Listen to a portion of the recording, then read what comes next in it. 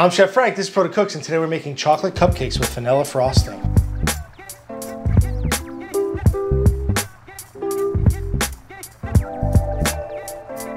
I know I said I'm not much of a baker, and I'm not. I dabble. I have a lot of fun with it. I enjoy it.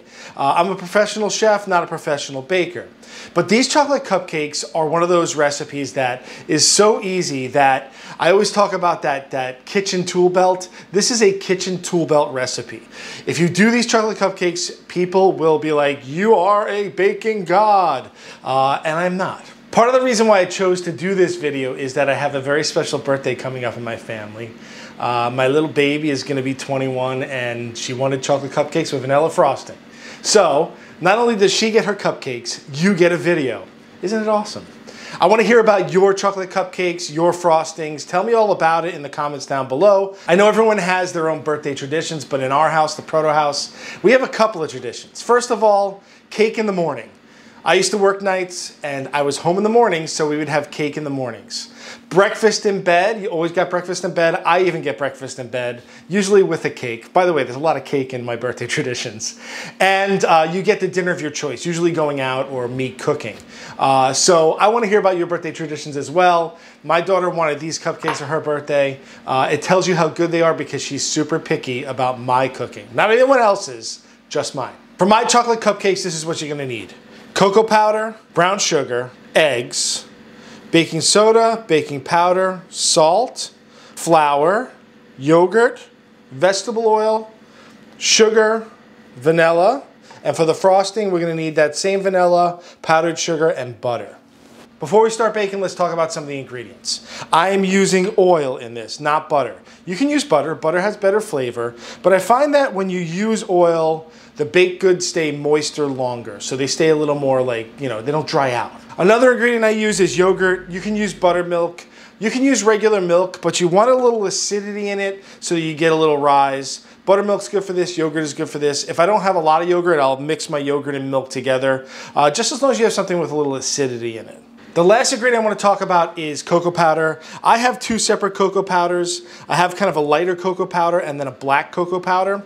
The black cocoa powder you'll see in like Oreos. You get a really dark, rich, kind of bitter flavor. And the lighter cocoa powder gives you a more chocolatey flavor. So I like to use both of these. If you can't find both of these, get a Dutch processed cocoa powder, just better flavor all around, better color all around as well. Another ingredient I want to talk about is the powdered sugar for the frosting.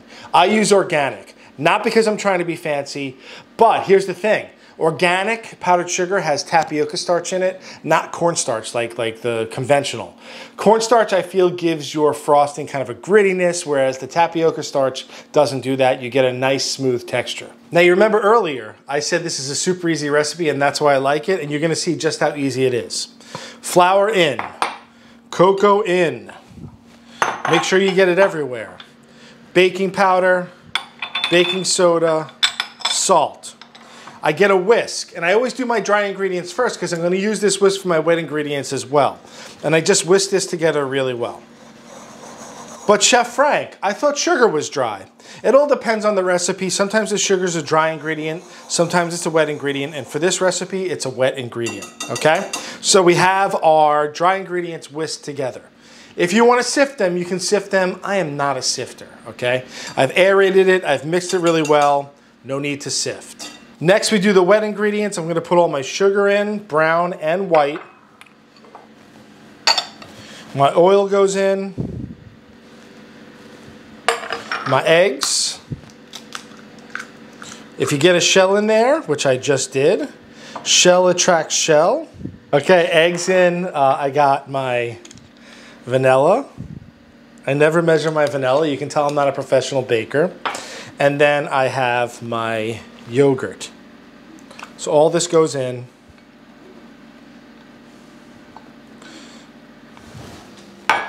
And then I whisk this together. Make sure that it's combined really well. Get it mixed really well, and that's it. So now we have our dry and our wet ingredients ready to go. Before I mix my wet and dry ingredients, I want to get my pans ready. This recipe makes about 24 cupcakes. And if I mix my batter now before this is ready, I lose a lot of the leavening, right? My baking powder and baking soda will start to react, and then I'll lose my bubbles. So I want to get my pans ready and then mix. I know I'm gonna get a ton of comments on my pans. I've had these for over 20 years. I've been baking cupcakes and muffins with them over 20 years. So don't give me a hard time. They are clean. They just have a lot of stains on them and cooked on oil. So if your pans don't look like this, you're not baking as much as me. They're clean. So I put a muffin paper in each one. I do not grease these. There's no need to grease them if you have the muffin papers. If I was using the pans without the paper, then you'd have to spray them, but I very rarely use these pans without paper in them. Make sure it's just one paper per, and usually one stack is about 24. Everything's ready to go. I have my wet and dry ingredients. My tins have paper in them. My oven is preheated, ready to go, okay? Then we mix. We want to be ready, and then we mix. So, wet into dry.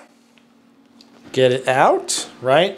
This will take a minute to get together, right? Sometimes the cocoa powder just doesn't absorb the liquid as quickly as the flour. So I'm just gonna mix, and I like to just turn my bowl. I feel like it gives me a little mechanical advantage over the batter. You don't have to do that. It's just, I guess it's a quirk of mine. Again, make sure you get it everywhere because basically that's what happens when you're dealing with cocoa powder. Cocoa powder is one of those things that you get it on you, it goes everywhere, it makes a mess. That's just how it is. Make sure you get the sides, get down to the bottom, and give it a really good mix. This is not like a pancake batter where you don't want to mix it that much. You want to make sure that you mix it really well, get as many lumps out as you can. And look at how dark and beautiful this batter is, all right?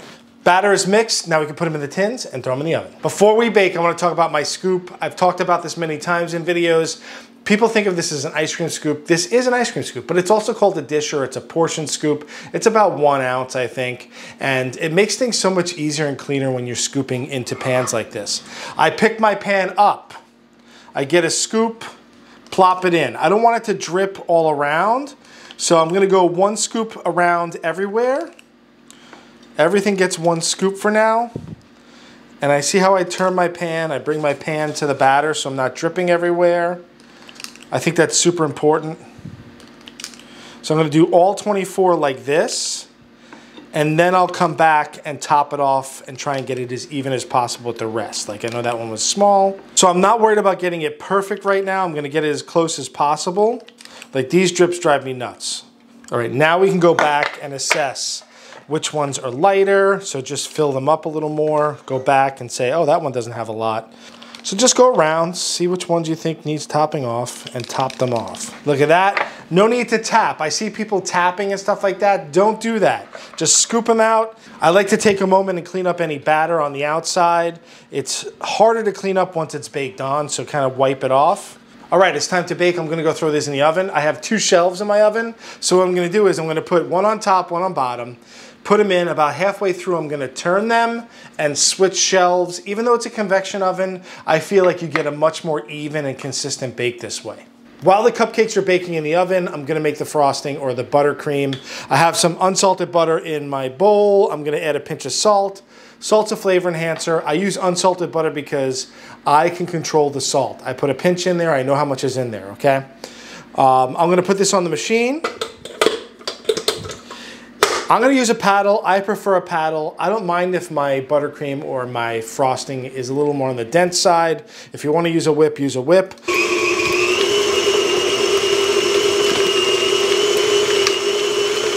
If your butter is not room temperature, this is not going to work all that well. Put it in the microwave, get it to room temp. I'm gonna scrape my sides down. Butter likes to stick to the side and you want this frosting to be nice and combined and mixed well. So scrape your sides down occasionally. I'm gonna add some of my powdered sugar. I'm just gonna add them all a bunch at once. Now, big thing here is don't turn the machine on high right now. Start really low. You're still gonna get a little bit of a plume of sugar, but just start low. It's gonna go everywhere. Once I put my sugar in, I'm gonna add a nice amount of vanilla. One ingredient I didn't talk about earlier was milk. Milk is just gonna help the sugar melt into the butter a little bit better. And I'm just gonna let this go. So I'm gonna let it whip, scrape my sides down because there's sugar and butter on the sides. Add another kind of batch of sugar. I'm probably gonna add 2 full bags for the most part.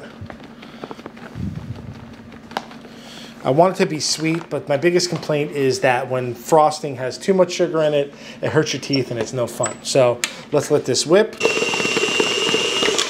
When it comes to baking, I do follow a recipe, but a lot of times I'm also going on looks. I see how things look, and if they look good, I will, you know, kind of override what the recipe says.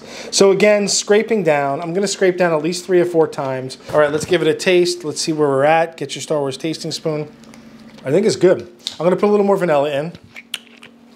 I'm gonna let it whip now. I'm gonna let it go until it gets lighter and fluffier. I'm just gonna leave it alone for about 3 to 5 minutes. And just let it get a little airy. All right, this has been beating for a few minutes. Let's take it off of the machine. Get your paddle off. Let's move that mixer out of the way. And I'm just gonna make sure that I got everything off of the paddle. This looks great. I'm just gonna scrape the sides down once more. Make sure that there's no dry pockets. Make sure everything's mixed in really well. And that's it. Let's wait for our cupcakes to come out and we can frost them. All right, cupcakes are done. I had a little sinking over here. I think I poked the air out of it when I tested it, but I put my toothpick or my bamboo skewer in and it comes out clean. That's what I'm looking for. I'm gonna let these cool in the pan for a couple of minutes and then I'm gonna take them out and put them on a cooling rack. The cupcakes have cooled for a few minutes. I'm just gonna get in there with a butter knife and just take them out. Put them on my cooling rack. These need to cool completely all the way. They can't be a little warm. They can't be slightly warm. They have to be cooled completely before you frost them. If they don't cool completely, your frosting just melts right off. All right, let's let these cool completely and then we can frost. Cupcakes are cool. Let's frost them up. I'm just using a regular butter knife. If you have a fancy spatula, you can. What I like to do is put a lump in the middle. Just get a nice pile in the middle. And then I just kind of spin it and turn it. I'm not a pastry chef, so it's not perfect, but I'm okay. Just enough frosting. Don't pile up too much, right? And you can always put more on if you want. If that's your thing, tons of frosting, go ahead, do it. But I just like kind of just enough to balance the sweetness of the chocolate or the bitterness of the chocolate, that is. All right, let me put the rest of these away and we can give it a taste. All right, it's my favorite time to taste. I'm taking this baby, peeling the paper off. Don't eat the paper, okay? I don't care how good you think it is. Now, I feel like the proper way to eat a cupcake is this. Take off the top, put the bottom on the top, and eat it like a sandwich. Let's give it a try.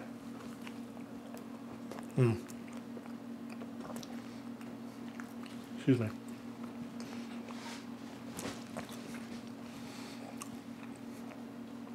It's deeply chocolatey.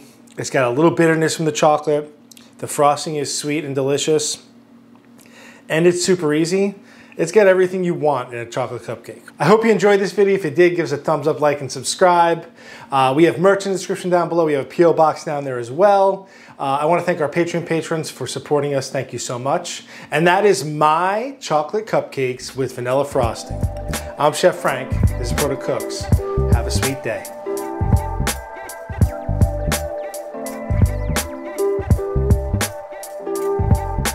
Check out my Instagram channel @Protocooks and see if my daughter actually liked them.